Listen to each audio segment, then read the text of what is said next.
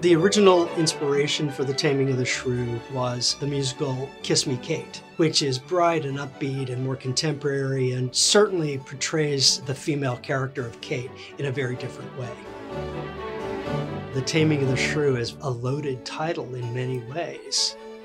We're living in a politically interesting time where we're talking about agency and who's in charge and who gets to make the rules. And I just have always loved this character of Kate in this play and think she has so much power. She's unafraid to wield.